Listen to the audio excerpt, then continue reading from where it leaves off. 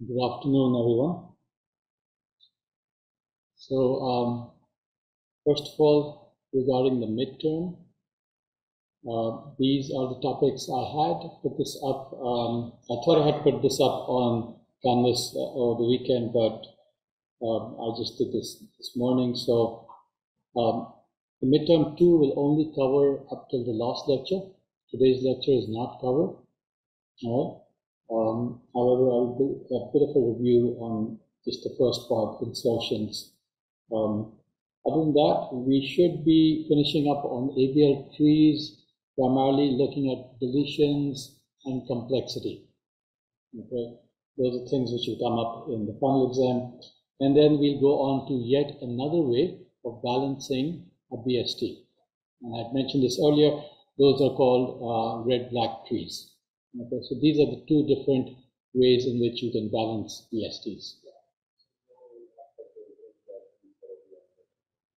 Insertions, that's it, yeah. Okay. And not complexity, just doing the insertions, the 4 rotations, you should know those. Okay, that will definitely be on the exam. All right, so let's start with a quick review of those insertions. And I'll just take a look at the last example that we were looking at, which had a number of elements being inserted in that particular order. And so we said, well, we'll start off by inserting 37, 55, 45, and that results in a BST essentially, which looks like this. And so this is considered as a Z node. This is the Y and the X. And I think there were some questions about on Piazza, what is a Z node? So a Z node is basically the node where you're performing the balancing. Okay, so if you detect an imbalance at a particular node, you call that the Z node, and then you figure out which is the Y among its children and which is the X node among its grandchildren. So this is the ZYX scenario, and there you identify this as a right-left imbalance, and that requires a right rotation, and that will give you the following scenario, and then you perform a left rotation. So this comprises of 2 parts, a right and a left, and after the left rotation, this is what you have. Subsequently, we'll insert 25 and 30. So 25 and 30 were inserted, and that resulted, and then so after you inserted 30, you walk upwards towards the root, and you find the first spot where you find an imbalance. Okay, so as you go up, you find an imbalance at 37, and that's going to be the Z node. All right, so this is going to be the Z node, and the node underneath it will be Y and X. And so in this case, again, this is a left-right imbalance, and so you fix that by doing a left rotation here and a right rotation. Okay, so the left rotation results in this scenario, and then you do a right rotation and you get the following. And then we continue on to do the 60-80 insertion. So the 60-80 results in, once you've inserted 80, and we go upwards, we find an imbalance at this particular node. So this becomes the Z node, and this is the Y and the X, and we notice that this is a right-right imbalance. And so you do a left rotation over, and that results in the following scenario. And then you insert 10 and 20, and that has no imbalancing issues. Okay, so this is just a really quick review about the last somewhat big example. Okay, so now the next question is, again, this is not going to be covered in the exam, in midterm 2, but now we're going to look at complexity. Okay, so what is the complexity of doing, first of all, an insertion? Okay, and we'll take a look at other operations subsequently, but what is the complexity of doing an insertion? Okay. And to answer that, we have to say, well, what are the different steps that were involved? Okay. And another question, which is of course pertinent, is that what is the relationship of h, the height, of this tree as compared to n.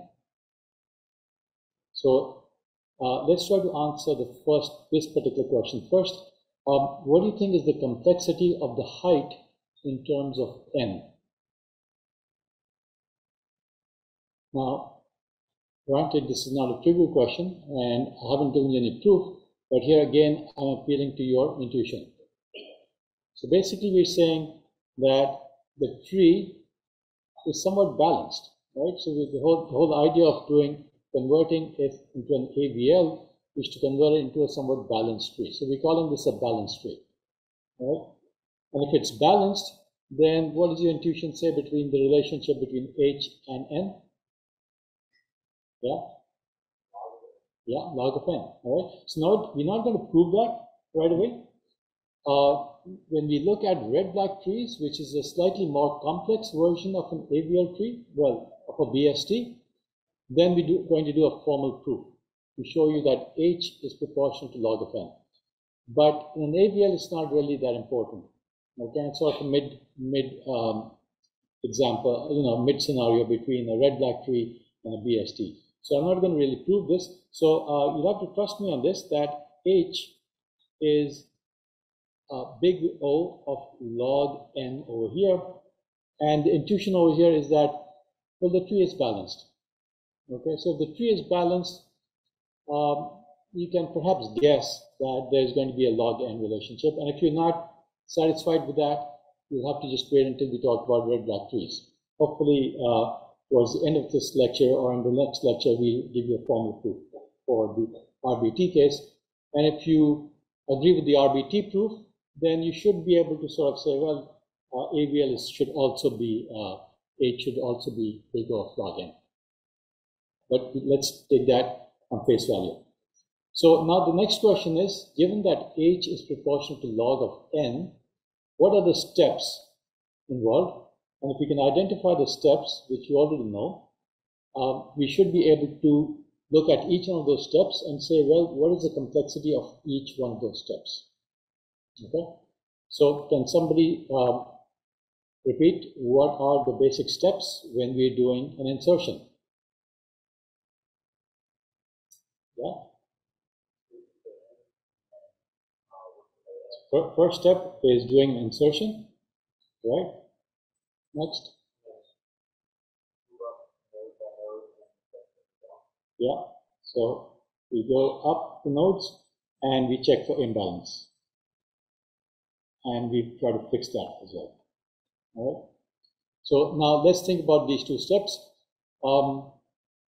What is the complexity of an insert? That should be easy. That's hopefully by now very clear. That's simply log N, right? Why is that a log N? Because when you're doing an insertion in a balanced BST, which is in this case an AVL, basically you go down and you go down as far as H down and you insert at one of those leaves, okay? And so this is clearly an order of log N process. However, fixing is a bit more tricky. So once you've inserted the node as a leaf node, now what is the next step? A series of steps, and what would be the complexity of those? Any thoughts?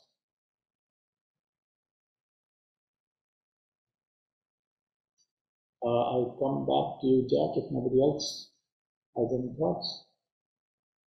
So can somebody explain the process of checking? Yeah? For the entire thing? Okay, can you sort of dissect that and tell me why you came up with that answer?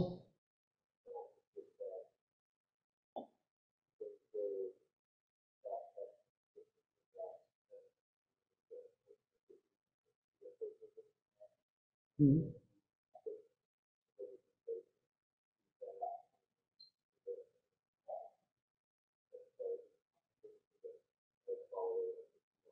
Yeah, perfect. Can I get your name again?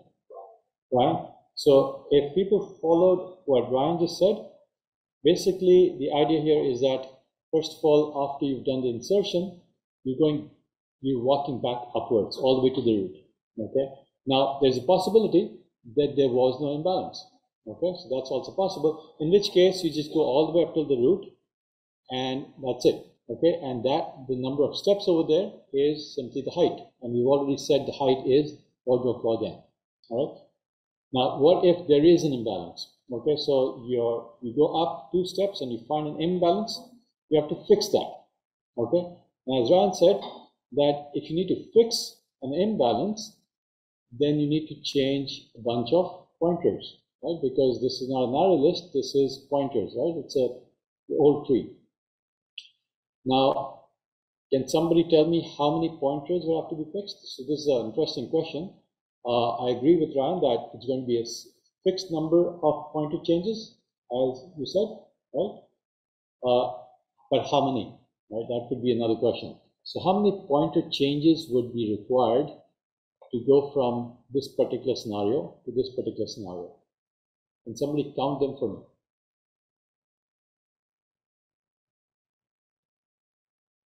You can raise your hand and start counting in live. Okay, which ones?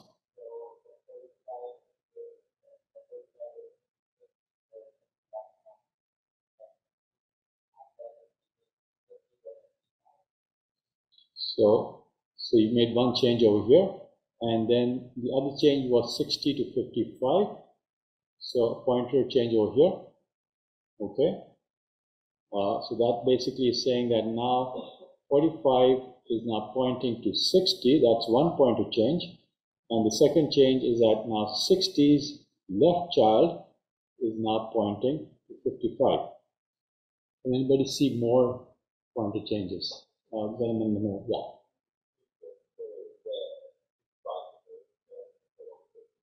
55 to, sorry?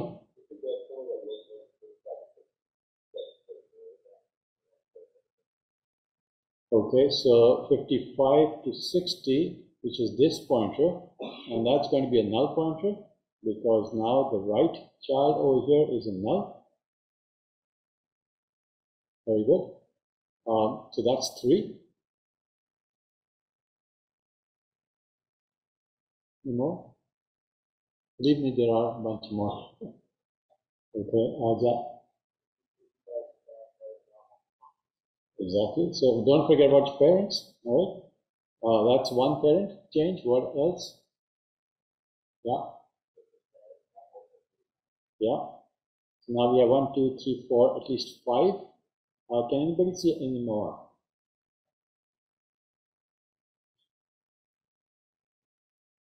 So clearly nothing changes over here. All right. This is the same as before. And 55 is going down, so we've changed these 2 pointers over here. 55's right child has changed, but 55's left child will not change. Okay, so if there was anything underneath 55's left child, then that would remain the same. Okay, so this remains the same. So it seems like, unless we're all mistaken, there's only 5 changes. Somebody can come up with any further changes. I'd be interested to know. But that's all I can see. I think that's right.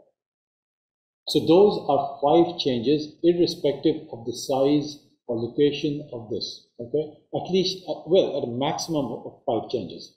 Okay, if this was in the middle of a huge tree with n being a million, doesn't matter. That particular rotation will only result in a fixed number of pointer changes. Now this was for a right case. For left, maybe it will be similar, but opposite. For right-left, it will probably be similar in the sense that it will be a fixed number of changes. Okay, and if it's fixed number of changes, as Ryan pointed out, that it's still going to be, this particular part is going to be the changes to fix is going to be order of 1. Why? Because it simply requires a fixed number of pointer changes. It has nothing to do with n. Okay, but the imbalance, and the reason why the entire imbalance process could be order of log n is, and Ron, could you repeat that for us? Yeah, so you still, that's not the end of it. So that's just the first imbalance. There's a possibility that there could be subsequent imbalances as well, okay?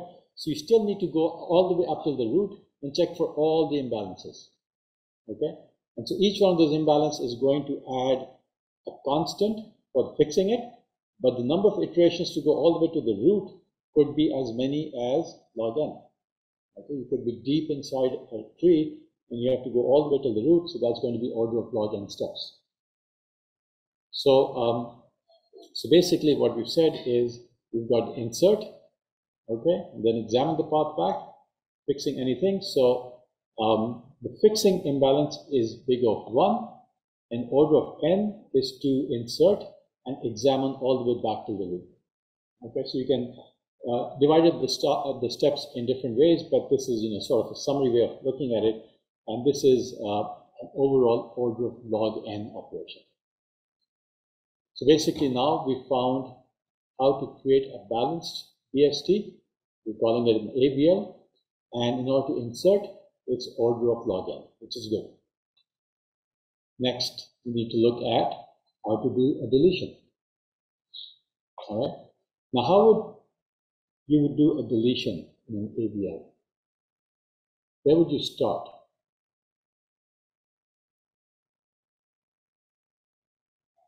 Remember, an AVL is basically a BST, and we know how to do deletions in a BST.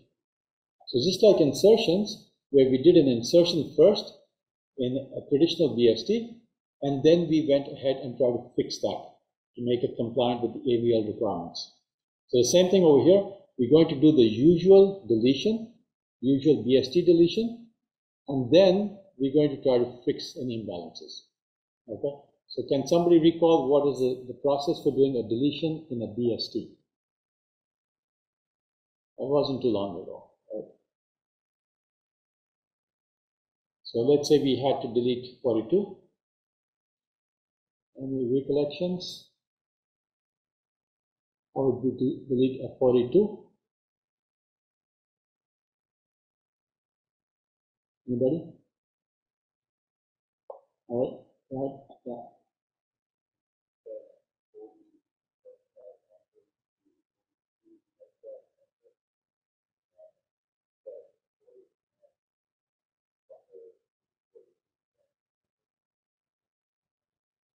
So in a nutshell, what are you trying to do? Like,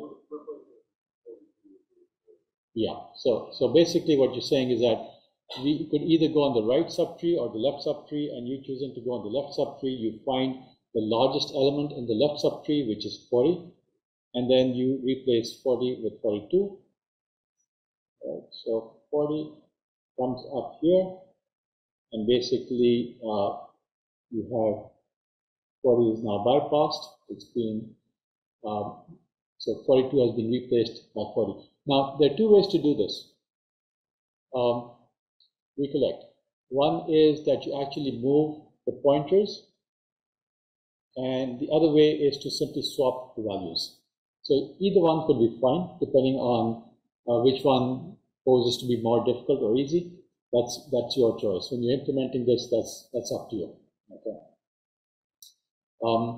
But basically, you're doing the normal BST deletion. And now, once you've done the deletion, you have to now make sure that it still is an AVL.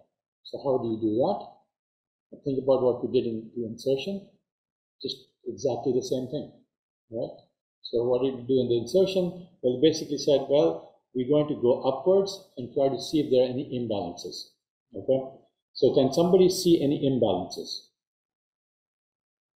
After we've deleted 40 and replaced 42 with 40, so 42 is out, okay? And 40 is in its place. Can somebody tell me if there is a problem with the AVL requirements of balancing? And if so, how would we fix that? Yeah.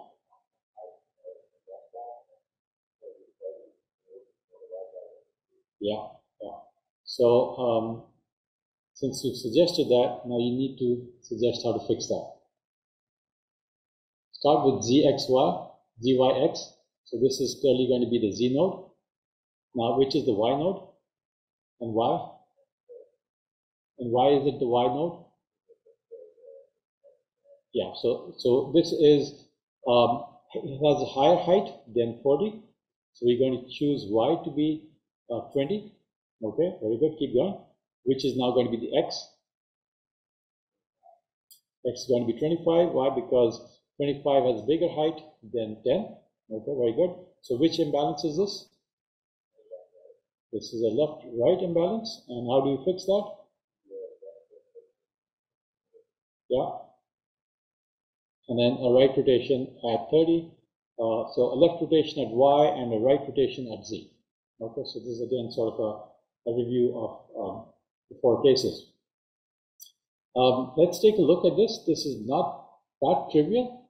It's somewhat of a larger tree, and this is sort of a test of whether you can do these balancing, because this part is going to become not the deletion part, but just the balancing. Okay, because insertions require balancing, and so this is something that will, if you can get this right, this will be useful for the midterm. Can somebody tell me how to do the balancing? So what happens when you try to do a left rotation initially?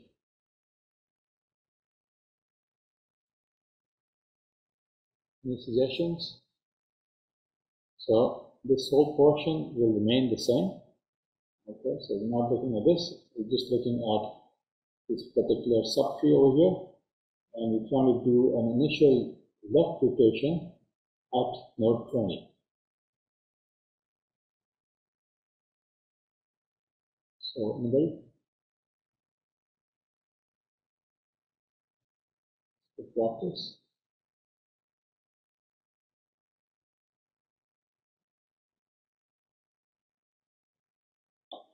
We've almost got half the hand raised up. Okay, go ahead.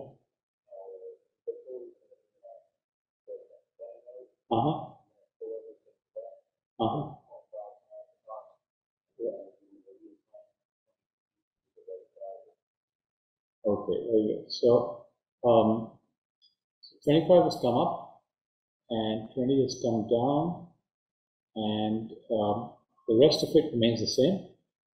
Okay, so 10, 5 over here, and 25's right child remains the same. Okay, the only issue is regarding these 2 nodes. Okay, and these 2 nodes will, because now x25 is at the top, they're going to switch sides. And so can you tell me exactly how they're going to appear? Where is 23 going to be? 22 going to be? Yeah, so the relationship remains the same. All right. So 22, 23 have the same relationship, but now 23's parent becomes 20. It simply goes on the other side. Okay. And the rest of the tree remains the same. So let's take a look at this. This is what we have. Okay, double check. So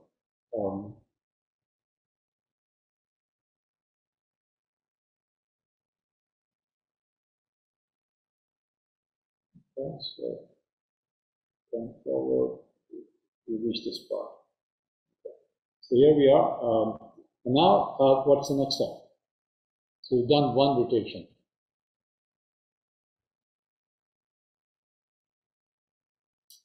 Now, at this point, you might get confused and say, well, this particular tree that we've got, should I try to balance this yet a new balance? Or should I go back and follow the process that I was originally completing? All right? So please don't get confused over here. You need to follow the original process to completion before you can start doing something new. Right? So the original process was that we started with a left rotation and then we had to do a right rotation. Okay? We have to complete those 2 steps. Okay? So as opposed to saying, well, maybe there is an imbalance over here. All right? Maybe you need to fix this first. No. We're not going to fix that first. Okay? You have to go back to the original location. You have to see, well, this was the Z node. That was 30. And now you have to fix that before you do anything else. Yeah.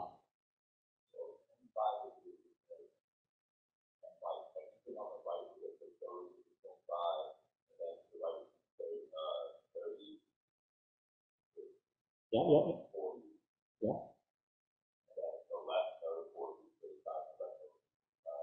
Okay, on the left side is 28, like on the right side of 25, is that goes to the left side? It goes to the right side. Right side. So you know, let's just draw it. It might be easier. So what you just said is that 25 is now going to be the new root. Okay. Let me try to draw that over here. 25 up here, and then so here is the wheel, and you're pulling this down. So 30. And then 40, everything else remains the same. Things underneath 40 remain the same. 25 comes up. Now let's deal with a simple situation, which is everything on the left of 25 is going to remain exactly as earlier. Okay, so 20, 10, 5, 23, 22. Okay, so all of this remains exactly as it is. Okay. The only issue is now where does 28 go? Now 28 will go on the other side of the tree. So now 28 is going to be on the left child of 30.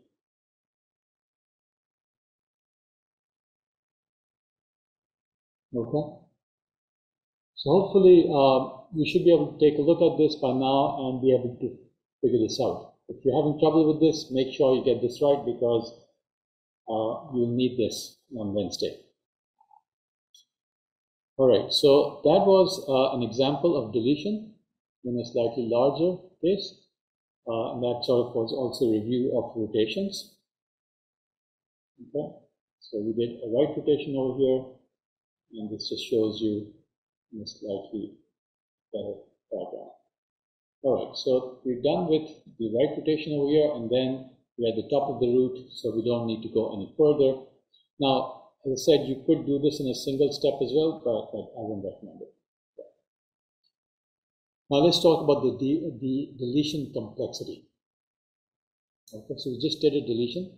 Now let's think about the complexity. Just like we saw the complexity in an insertion, we need to figure out, first of all, well, we know what the height is. We overcome that portion. Now we need to figure out, well, what are the steps?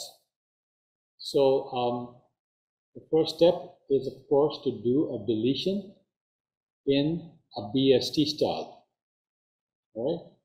So now let's think about that. What is the complexity of doing a standard BST deletion, which is what we did? That was the first step, remember? So what's the complexity of that? And that itself might comprise of maybe a couple of parts. This should be somewhat of a review, in the sense that if it's a balanced BST, we know what the complexity is, and we should be able to recall that. Anybody? Yeah. Log of n, but you need to specify what the steps were. Okay, you're absolutely right, but let's talk about the steps.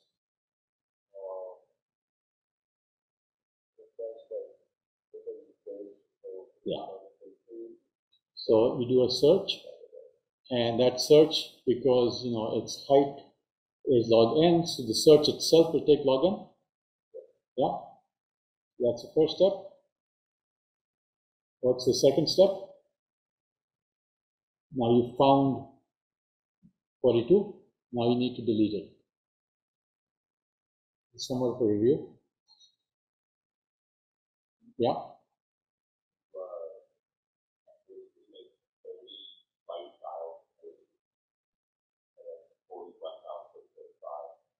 Okay, rather than going into the actual nitty-gritty, think about the overall operation, right? So when you're deleting a node, in general, what are you doing?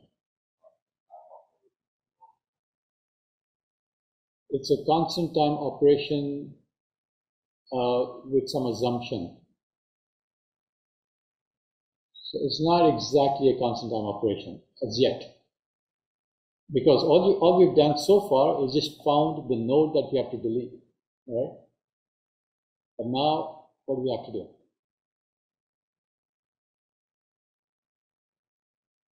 We have to find its successor.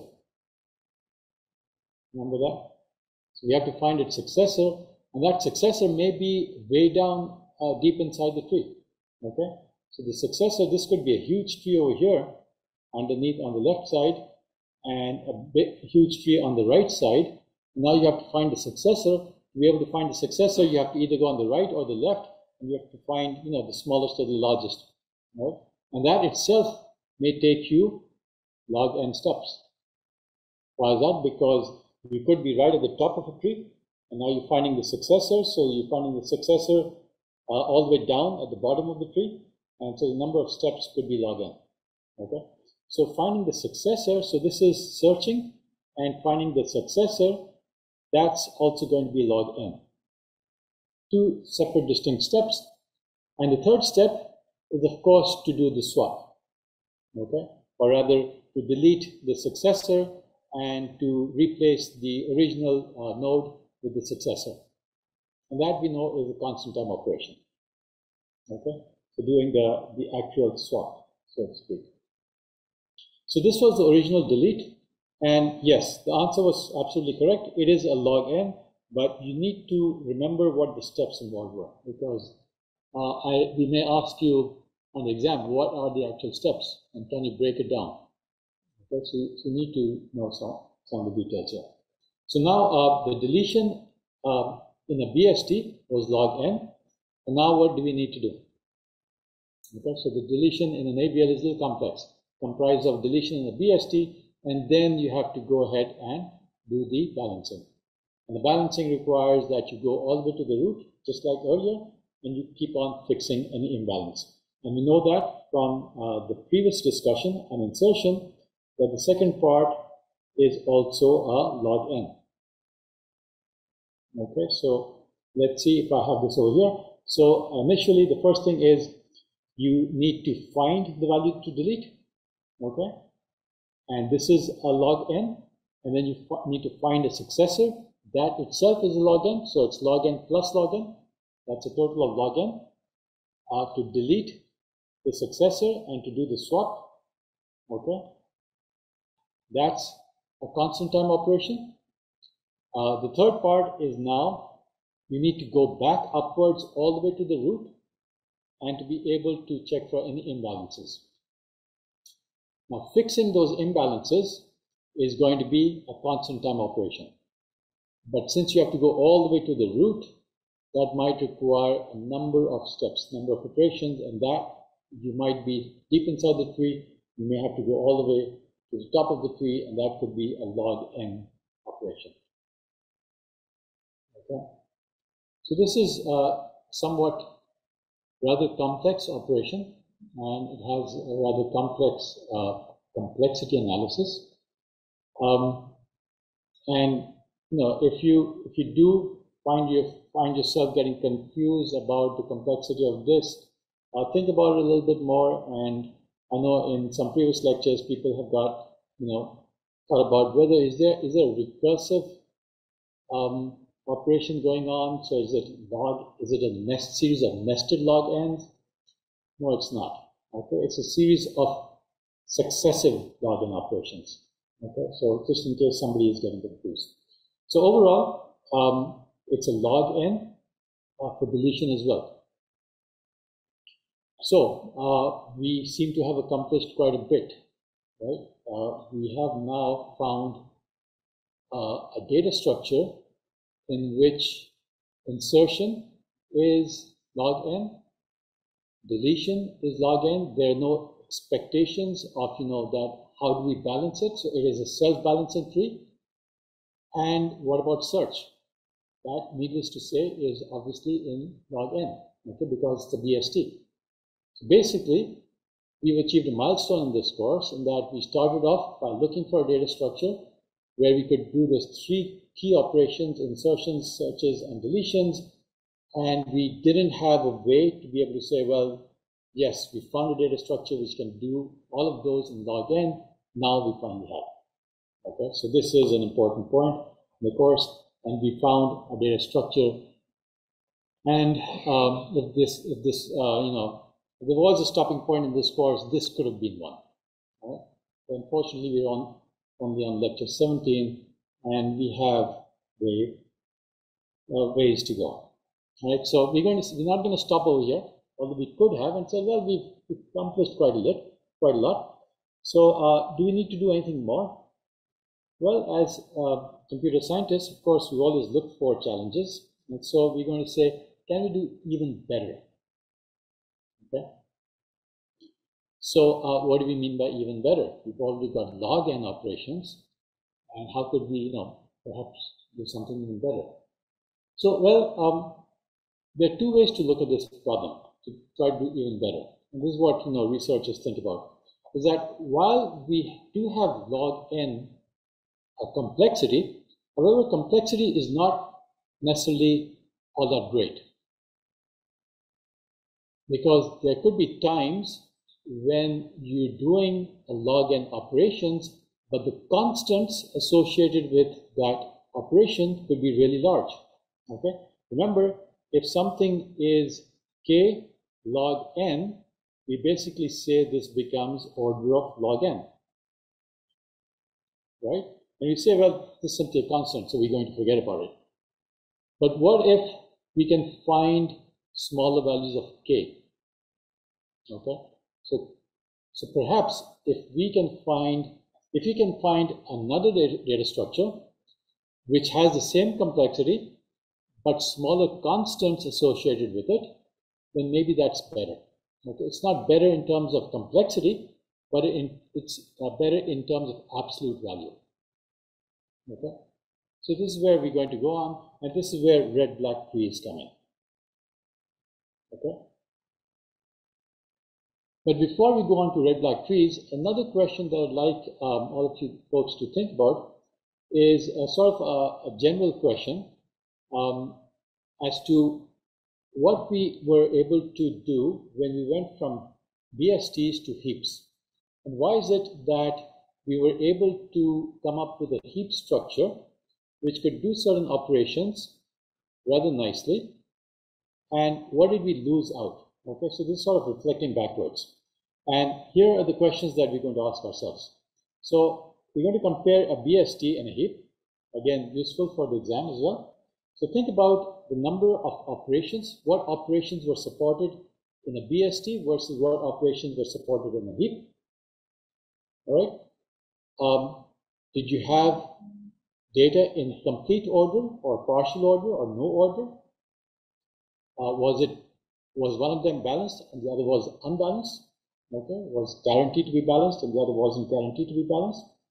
And what was the worst case performance for those operations? Okay, so let's think about the operations. So in BST, what operations were we supporting as opposed to the heap? So this should be on, if it returns by now, because the exam is only 2 days away. So how are heaps different from a BST? What is the application of a heap? Oh, presumably you're not the only person taking the exam.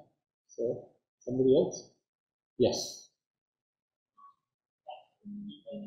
Yeah.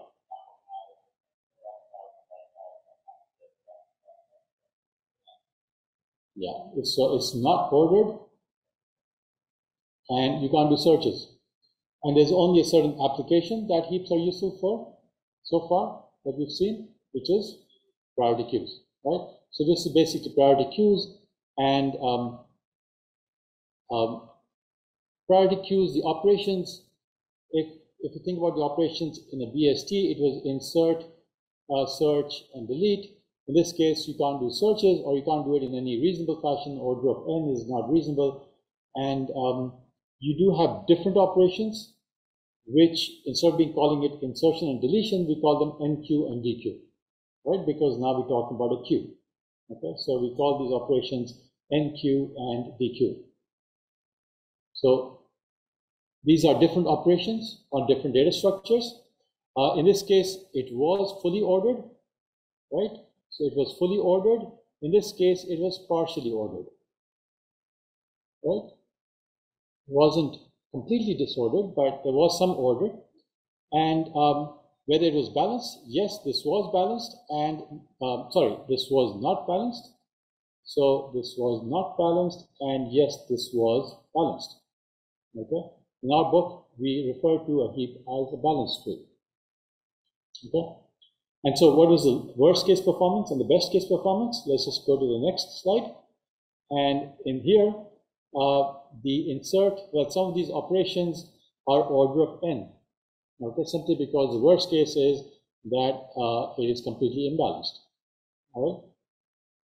And in this case, you're guaranteed that your operations of interest, which are NQ and DQ, are now order of log n, which is more than what we could have said for insertion and deletion over here. Okay, so in the BST, the insert and delete were order of n, right? Because the worst case, it's completely imbalanced. Now, the question that I'm trying to get you guys to think about is that how did we go from one data structure to another, and what can we learn from that? Okay, so basically what we did was we said, well, what if we try to convert this strict ordering in the data structure, and we try to loosen it up, and by loosening it up, we're giving up something, we're giving up the ability to do a search in reasonable manner, but we're gaining something.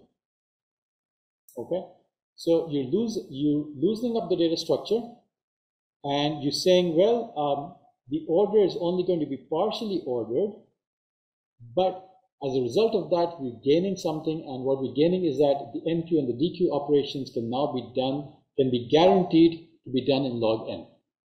Okay, and the reason is that it's balanced. But of course, we lost out on something important as well, that was search. But if you don't need to do search, this is great. So the lesson over here is that if you take a data structure, you're trying to improve it, well, can you loosen up some aspects of it in order to gain something else? Okay, so you losing something and you're gaining something. So that's sort of, what perhaps researchers thought of when they came up with red-black trees. Okay, so they said, well, we want to perhaps improve on AVL structure, but it seems hard to improve it as it is. But can we sort of loosen it up a little bit? Okay, and by loosening it up in some sense, we're going to have some advantages. So what do I mean by all of that? Let's take a look at RBTs, and maybe you can think about what I meant when I was talking about that. So that was sort of a philosophical concept that I was talking about. But let's get down to the brass tacks and see what we're talking about. So a red-black tree is defined by these four properties. Okay. So I'm not saying that over here, but this is a BST. Okay, so it is a BST, that goes without saying. It's a BST in which each node is either red or black. Okay, so now we have colored nodes. The second property is that the root is always going to be black. Okay, so we're just coming up with these properties. And now we're going to define something referred to as null leaves. Okay, now we know what a leaf is. Okay, so if you look at this tree, 5 is a leaf and 40 is a leaf, right? Because it has no children. And now we're going to define a null leaf. Okay, what is a null leaf? A null leaf is basically these little edges sticking out from a tree, from a node. Okay, where there is supposed to be a possible node, but there isn't one. That's going to be referred to as a null leaf. Okay, in some literature, you'll actually see that shown as a square. Okay, so they'll show you a null leaf as a square. So it's not really a node, it's just an empty node. Okay, so I'll remind you of a previous homework assignment. So, so there is a null leaf over here, there's a null leaf here, and there's a null leaf here. Okay, so And the reason why we're having a null leaf is because we want every path from the root to all the null leaves to encounter the same number of black nodes. Okay. So now my question is, and the last point is that no adjacent two nodes which have a parent-child relationship can both be read. Okay, so that's quite a lot. Let's take a look at this node, this tree rather, and see is it complying with all four requirements. So first of all, it has to be a BST. So that goes without saying. So it's a BST clearly. So can somebody check all four conditions and tell me if any one or more of the conditions is not satisfied?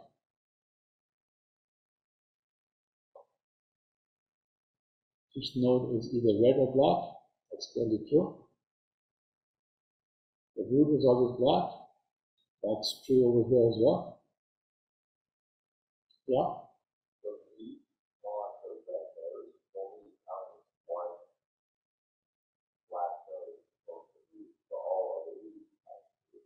Exactly right.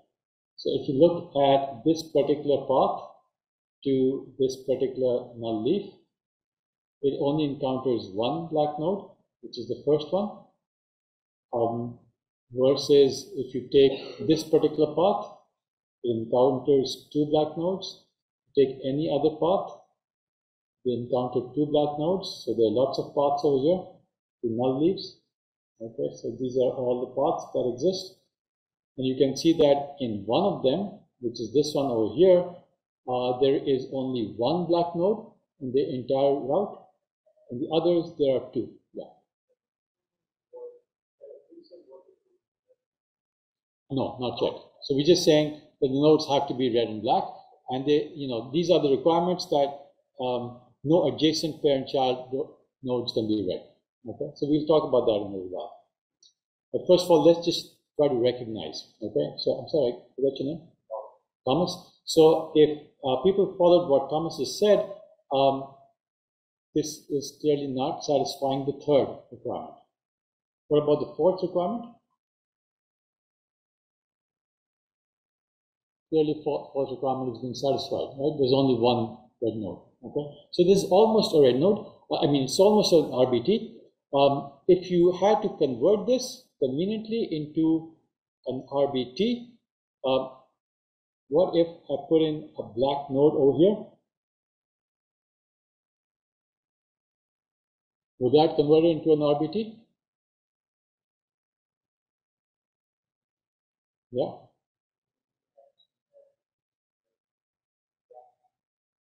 This particular node would also have two null leaves. Yeah.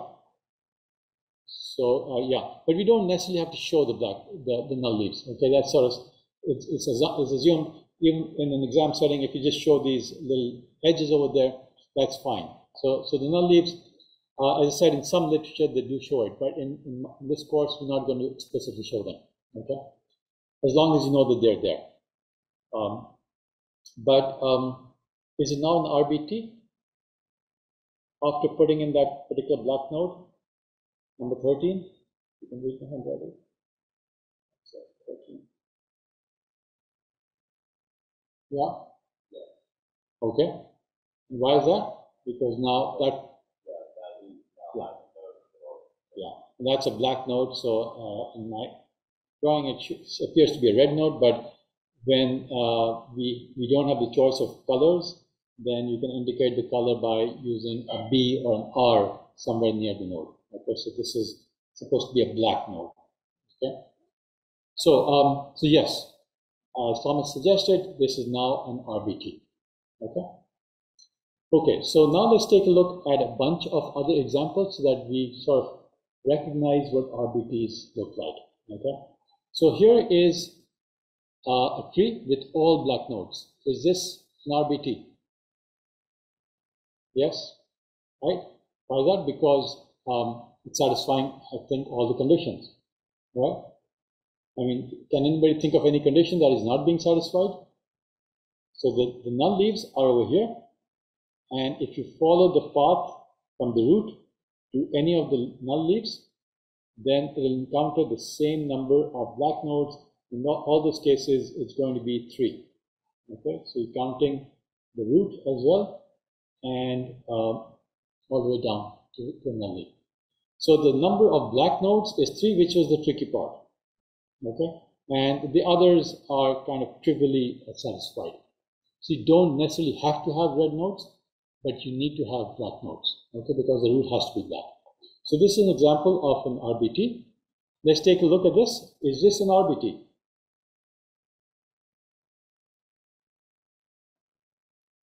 Is tree number 2 an RBT? No? Why not? Yeah.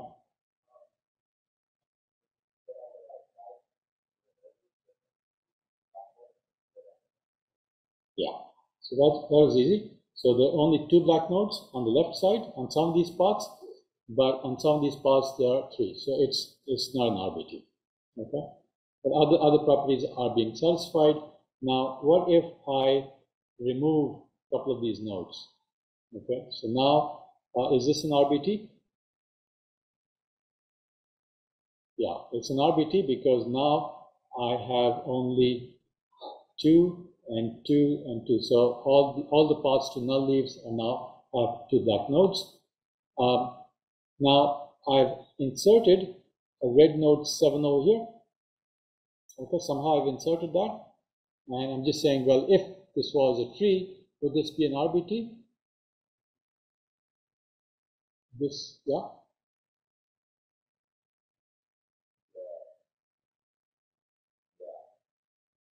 Okay, what about the last condition?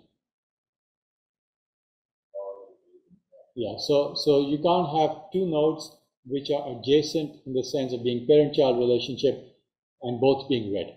They can be both black but not red. Okay, so this is not an RBT. Is there any other reason why it's not an RBT? Besides the third condition, besides the fourth condition? Yeah.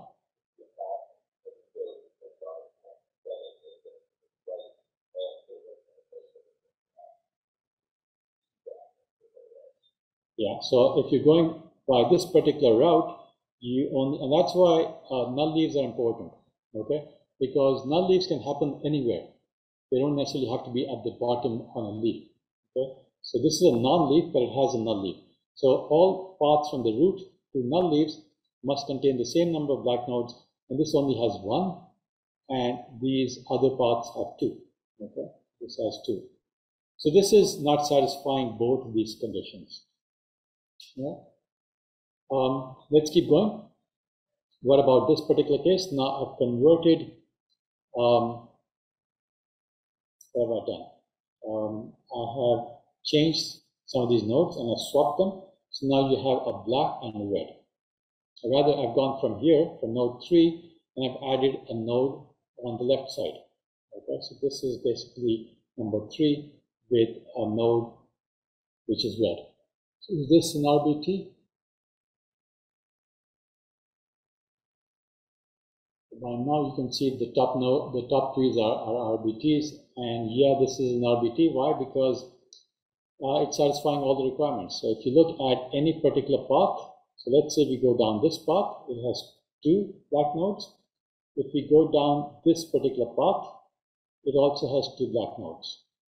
And every other path has the same number of black nodes.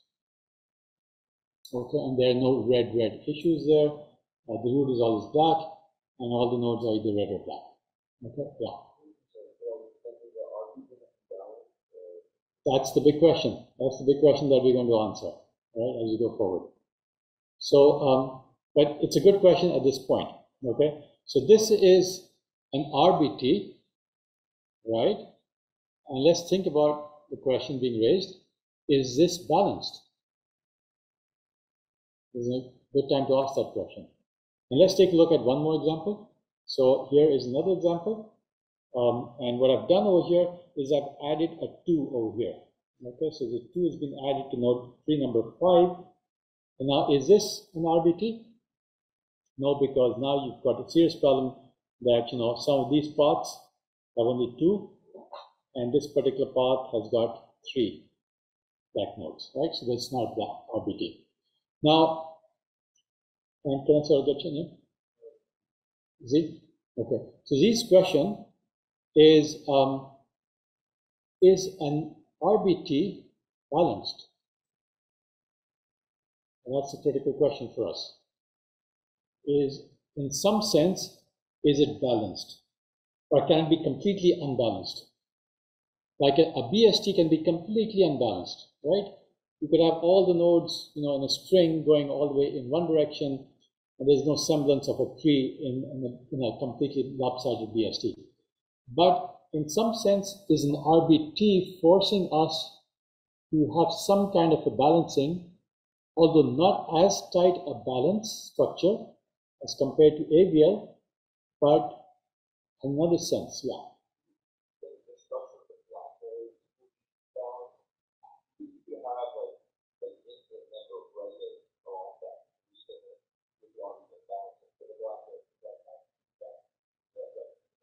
Okay, so part of your answer is completely correct and part of it is somewhat wrong. Okay, so you're absolutely right in your observation that the black nodes are actually balanced.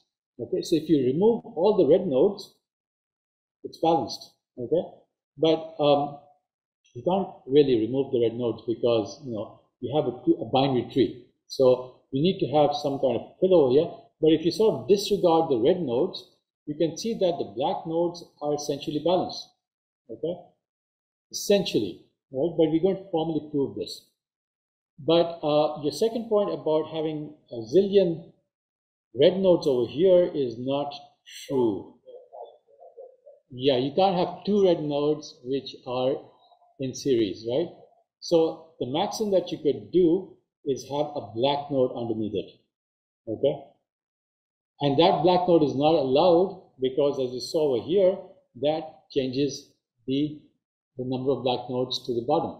Okay, so in a sense, yeah.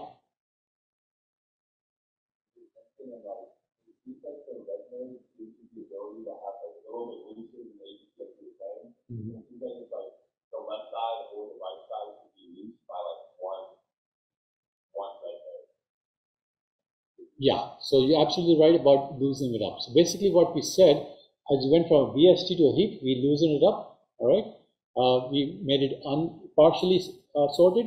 In this case, what we basically done is loosen it up essentially by inserting red nodes. And by inserting red nodes, we've allowed some more imbalancing. But it's not completely imbalanced, okay? You can't just, in an ad hoc manner, keep on adding black nodes or red nodes on one side without having to worry about what's going on the other side, because the number of black nodes has to be balanced. But the number of red nodes is not being counted. When we're talking about the balancing, we're not looking at the red nodes. So essentially, we've loosened up the structure in a different way by inserting red nodes and talking about balancing in a different way. So we're only talking about balancing of the black nodes. Okay, so very good point that in sense that the black nodes can be thought of as being balanced. Okay, so an RBT in our book we're going to call it as a balanced tree. Okay, and now we're going to hopefully in a subsequent lecture, maybe not today, we're going to actually prove that. Okay, and how are we going to prove it? Well, we're basically going to say, well, what do you mean by balanced? Okay, the important thing is that if you're doing a search, this is a BST, so if you're doing a search, you can do a search. The worst case search is going to depend on the height of this tree.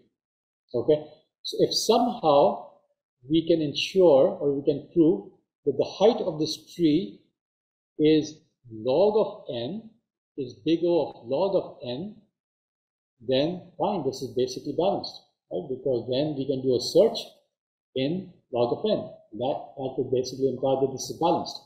Okay, and of course we need to be able to do insertions and deletions also in log n. So we can't make it worse than the AVL, and we have to see whether is this any better than AVL. Okay, we've loosened up the structure and we have a little bit more of an imbalance, but how is that an advantage? Okay, it's not clear to us. Okay, but we'll see that as we go forward. So, so this was sort of a look at 6 structures, which show you some more examples. Let's take a look at some more examples. Okay. Now, what if it's a perfect binary tree? If it's a perfect binary tree, can you have any red nodes? So if you stare at this for a little longer, you'll realize that in a perfect binary tree, you can't have red nodes, number one. And if it's not a perfect tree, and it only has black nodes, then it's not going to be an RBT. Okay? So an RBT with only black nodes must be perfect in order to be an RBT. Okay? And if I remove some node, any node in a perfect RBT with only black nodes, then it's going to result in a non-RBT. Why is that? Because here you can see that the number of black nodes has been reduced. This is only 2, this is 3. And let's say that we wanted to convert this into an RBT. So I'm just giving you some more practice. Okay. So here, let's say we take the previous tree number 6. And now I'm saying, well, I want to make it balanced. And earlier we saw that this particular path had 3 black nodes going to leaves. So let's add some more nodes over here. Okay. And now this has 3. So is this now an RBT? Just another practice question. Yeah. Yeah, sure.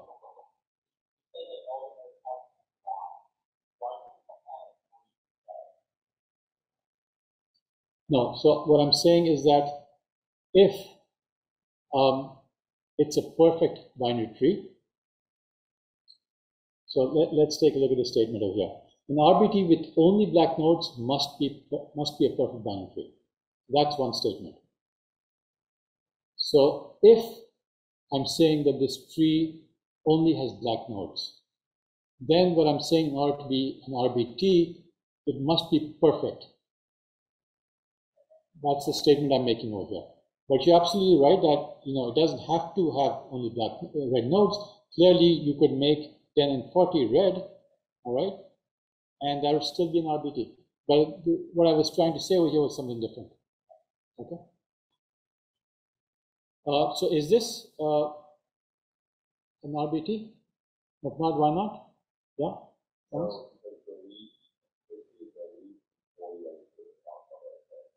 50 and 40, exactly. So if you look at this particular path and you look at this particular path, so you have to remember that there are null leaves everywhere. Okay, there could be null leaves. So you have to think about where are all the null leaves, and then you say, well, what about this null leaf? What about this one over here? What about this one over here?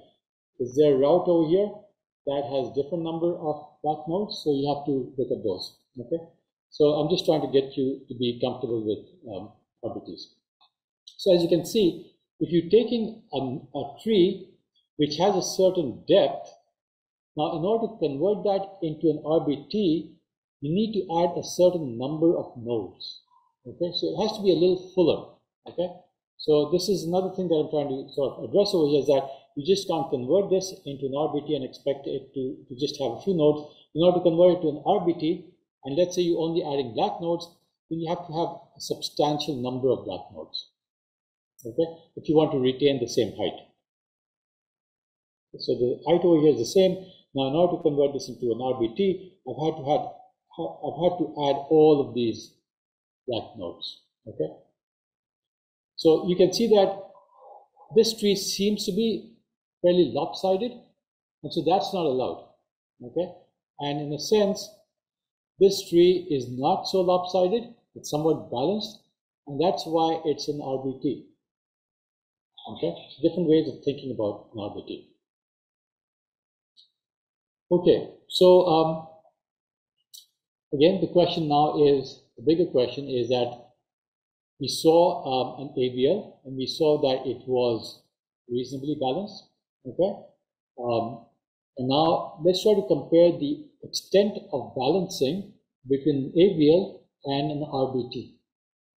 which one is more unbalanced? An RBT, right? Simply because we have these red nodes which are interspersed, and when we're looking at the balancing, we're not really looking at the red nodes. So you can have, if it was an AVL, then you could, if it was an AVL, there would be stricter requirements on the balancing. Okay. So now we're going to try to prove an important relationship, and we're going to try to prove that the height of an RBT, if you look at any one of these heights, we're going to say, well, the height of this RBT, what is the relationship of this height to order of 2n? Okay, what is the relationship over here? And if we can somehow prove that that is log n, then that's a big achievement. Okay, and that's basically the basic idea. That you should be able to guess by now that we're going to be heading in this direction. Right? We're going to be saying, we're going to somehow prove that the height of an RBT, the top guys, is going to be big O of log n. Okay, but that proof requires a few steps, and maybe we can do that today. So let's take a look at the proof. It's not too complicated. It's compared to 550, where you will have a lot more complex proofs. Okay, this is very good.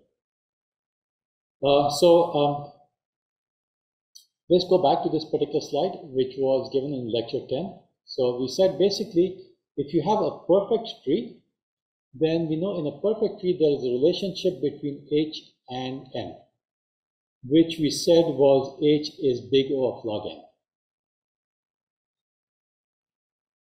You should be able to recognize this slide and remember it by now. Okay, 2 days next term.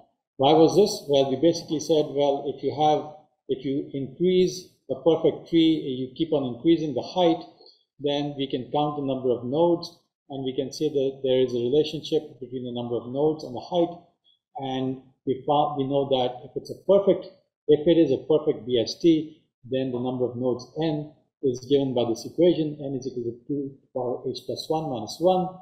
And then you can do a bit of manipulation, and you can say, well, h comes out to be order of log n.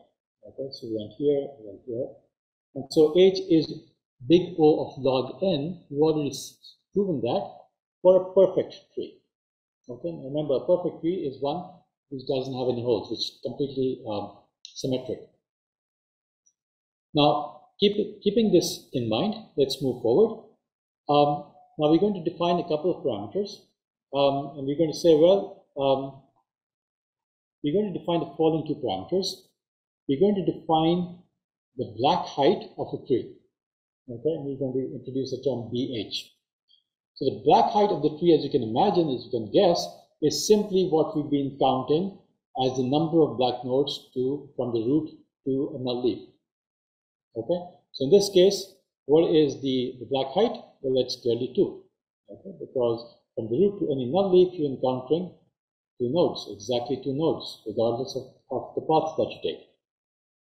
And we're going to redefine our height to be cap H instead of small h, and the only difference is that in this time we're going to be counting the nodes.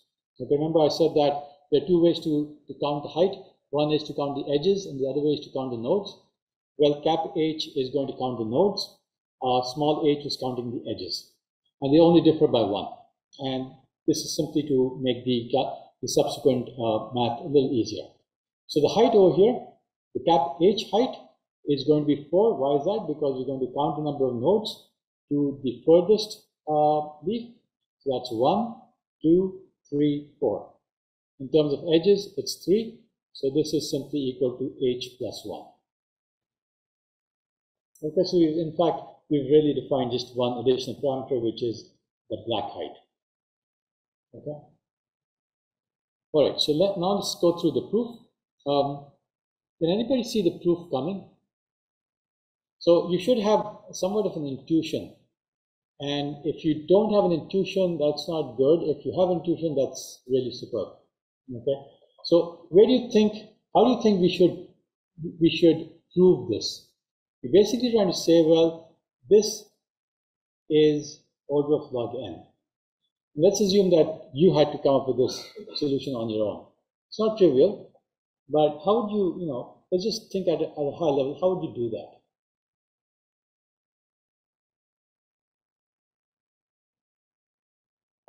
We're trying to say that H and the number of nodes, there's a relationship between them, which is H is big of log n, which basically means that H is less than equal to, some constant times log n.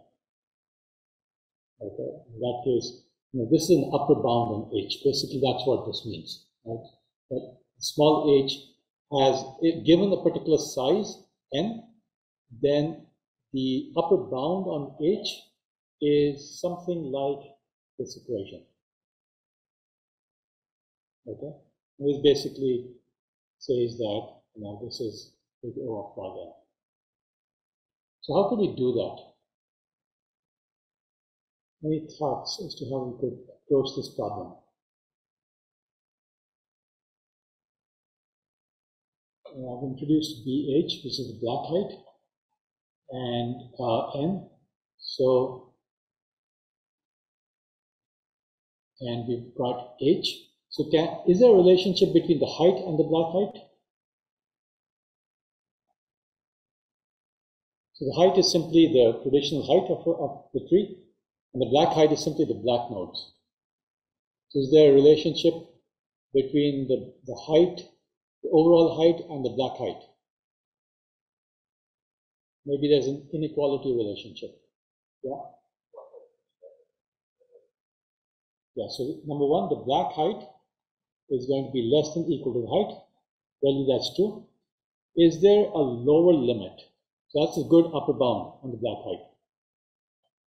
Okay. What about a lower bound?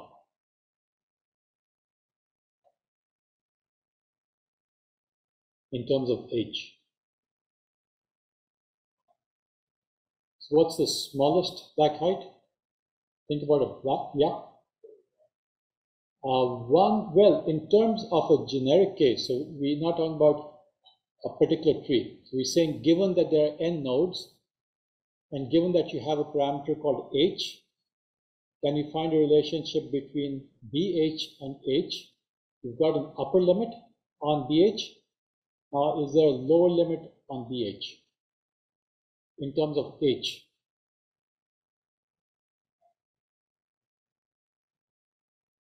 Yeah.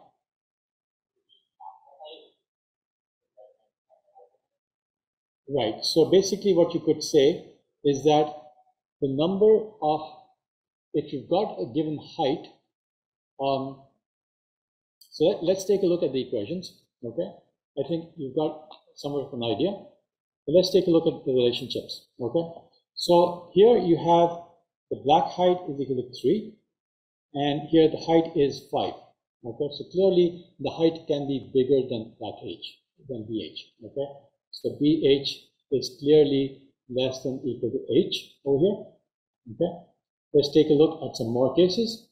So here you have a perfect tree, okay? And the perfect tree, in this case, they're all black nodes. So you have the black height and the height being equal to each other, okay? And here's the case. We've tried to insert as many red nodes in the middle. So I've inserted a red node over here, I've inserted a red node here, inserted a red node over here. And so I've tried to create the largest height while retaining the black height to be 3. Okay, so the black height is the same for both of these trees, but the height is going from all the way from a minimum value to a maximum value. So now, can you repeat your point?